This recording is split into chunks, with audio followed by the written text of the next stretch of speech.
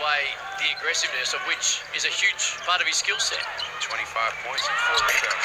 Great wraparound pass by Mitch. And Sotto, easy dunk. Harris has been great. Daniel Johnson's always going to want it. And there's Sotto.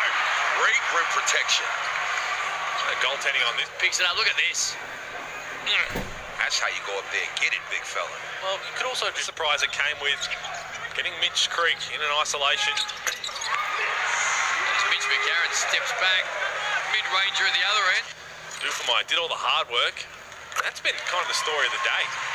Phoenix, they're having some really good possessions, let themselves do. Mismatch. They travelled too, got away with that. Dufamai, no good. Johnson, though, inside, too big, too strong. Out-rebounded Kyle Adnam. And went back, of which is a huge part of his skill set. 25 points and 4 rebounds. Great wraparound pass by Mitch. And Sotto. That was underneath the rim and slap at the rim. Hannah's bailed out by Daniel Johnson for 3. Couple of plays. Hannah's. 2, easy.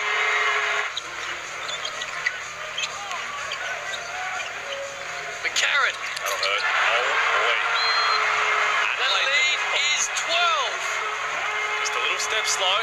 Looked after the ball outside the second quarter as Hannah's floated no good, kept alive perfectly by Sotto. Players go sprawling. Dusty Hannah's able to finish it. He's up to 10 points. An offensive rebound. 4 minutes to go. Got to be ripping that down. You need to save every single possession. Giving up 88 points to an Adelaide 36ers team when there's still just under 4 minutes to go. Bigger question. Growth. He's come in to this league. Played with Perth, barely got minutes. Came in himself. Goes to Illawarra.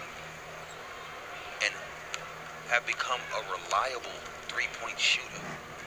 Shows his ability on offense to be a threat. I'm a huge critic, especially when it comes to him, but today, he's given some good minutes. You spoke really well at halftime, critically, about Mustafa. 2 in a row to get the momentum back, and Dusty Hannah's in his ability to have aggressiveness and put pressure on the rim. And at halftime, we credited the Phoenix the way they turned it around on the defensive end a little bit in the second quarter. Only hit 1 extra throw. This 3-second call. You mentioned DJ. Wow. And that. Game over. Wow. 19 points. Played all right. Marshall came in, 4 points in 4 minutes.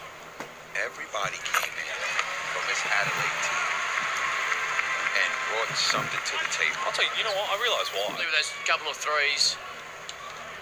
Of course, I dubbed him the next star whisperer. Oh. First the mellow ball when they were teammates in the backcourt. Last year was Josh Giddey, who both going on to do is exceptional. As Homicide you spoke about earlier, his story is great and it continues to get better every single time he takes the court, and today is perfect. He knocks this one down. That's an outrageous statement from you that you even think about them missing the last 4 free throws. There you go, nothing but that. Hungy up for the 36ers, who have been the better team. Melbourne and Illawarra not far away. Hashtag next level. For Adelaide, and they thoroughly deserve this big win in front of their home fans. Well, they do. And scoreline probably looks a bit more flattering in the end. It was nearly a 20-point margin in the last few minutes. They just turned up the pressure and got some easy buckets down the stretch.